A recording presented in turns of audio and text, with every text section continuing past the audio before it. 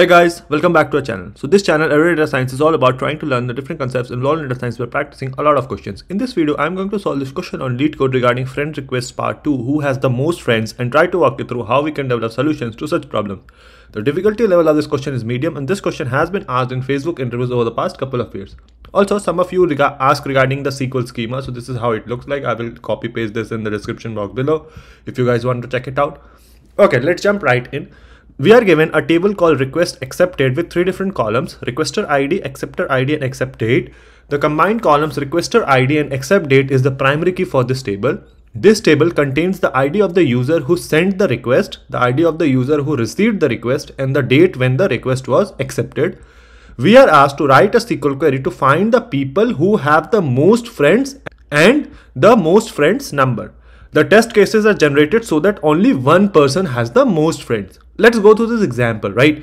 So here we have, different requester IDs, acceptor IDs on different dates, and we want to find out which person or which ID basically has the most amount of friends, right? So if you look at it, right, so requester ID, or basically a person with ID 1 has 1 friend, 2 friend, right?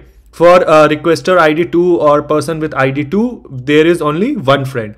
For 3, right, so there is 1 friend, then 3 is also a friend of 2, right? Because like even though the person sent the request, right, and it was accepted by 3, so once you accept it, you both become friends, right?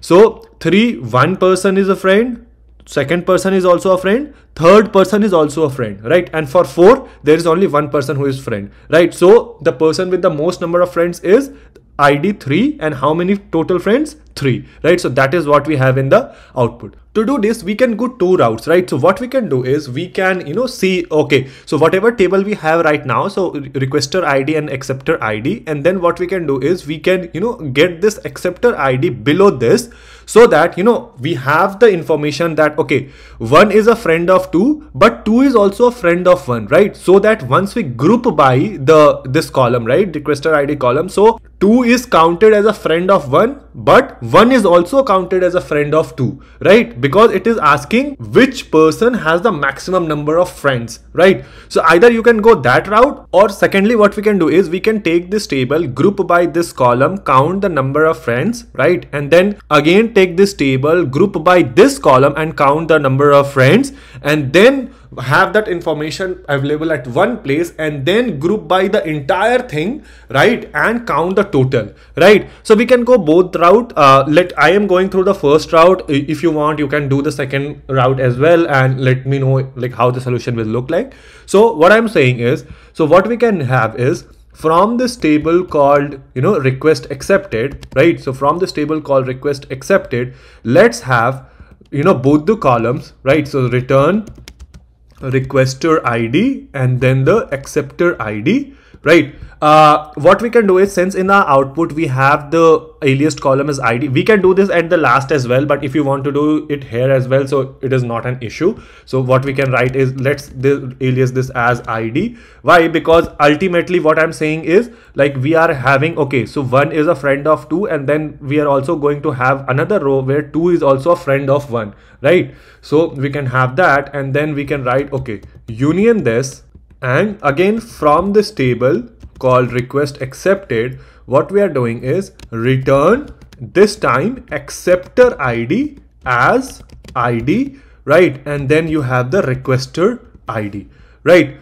Let me run this. Let's see what we are getting.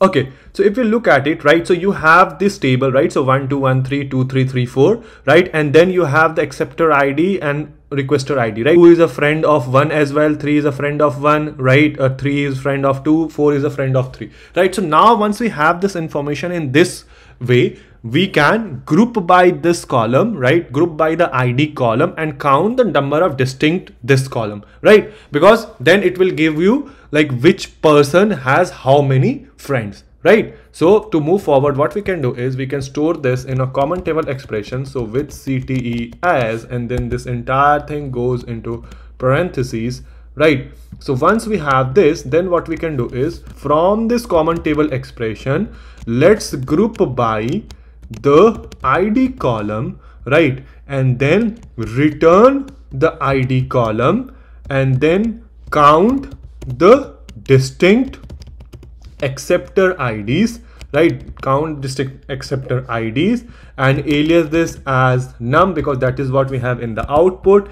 And once you have that, then you need to order by, right, order by num in decreasing manner, because what we are saying is that the test cases are generated so that only one person has the most friends, right? So it means that if you order by number in decreasing manner and then write limit 1, so basically whatever is the first value, it is going to have the maximum number of friends, right? Okay, so this looks good. Let me go ahead and run this. Let's see what happens. Okay, so this is accepted. Our output is same as expected output. Let me go ahead and submit it to see if it passes all the test cases.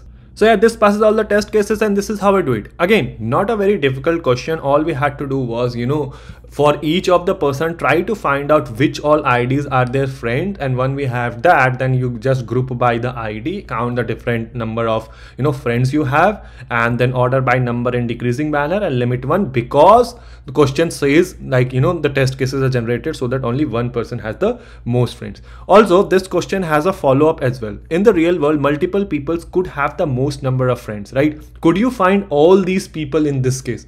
So now the query will change slightly, right? So instead of doing this order by number in decreasing manner and limit 1, what we would have to do is store this. So like once you have the information, right, so for each of the ID, like how many friends you have, then you can store this in another common table expression CTE2, and then from that you can do that. Okay, from this common table expression to wherever your number of friends is equal to the maximum value, right, then you return those IDs, right? Let me know how the solution will look like in that case, right? So yeah, this is how I do it. Let me know if there is a better way or a more efficient way to solve this question. Let the solution be in the comment section below, and until then I will see you guys in the next video.